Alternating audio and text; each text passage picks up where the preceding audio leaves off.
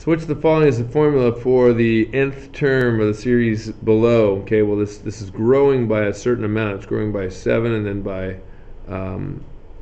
increasing amounts here, by 19 and then by more.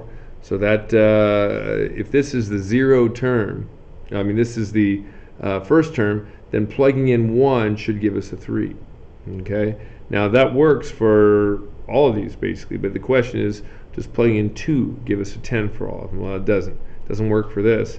It doesn't work for, or it does work for this. Interesting. But does it also work for any of the others?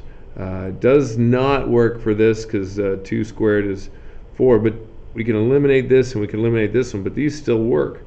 It doesn't seem to be linear, so that would seem like it would eliminate B as a possibility, although it did work for the first two, 1 and 2. But plug in 3 and see what happens. 3 times 7 is 21, minus 4 is 17. So that doesn't work any longer. But does this work? Plug in 3. 3 to the third power is 27. 27 plus 2 is equal to 29. So the answer is D.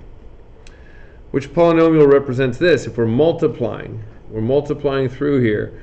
Now I would almost turn it around and take this in the front side of it, because distributing a negative 2k minus 2 is going to take less time and gumption than going the other direction with it. So if I'm distributing a negative 2k to everything, kind of this turbo rainbow approach, kind of a turbo foil thing, negative 2k and negative 4k squared is an 8k to the third power, positive because the negative times the negative.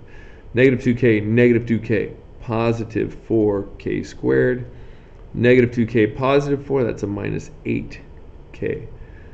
Now, I didn't leave myself too much room to maneuver here, but I've still got to multiply negative 2k times this. That's a positive 8k squared. Positive 8k squared. Negative 2 times negative 2k is a positive 4k.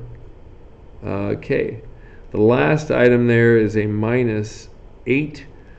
I kind of stacked them this way because I got like terms there and like terms there. It gives me an 8k to the third power. These guys will give me a total of 12k squared.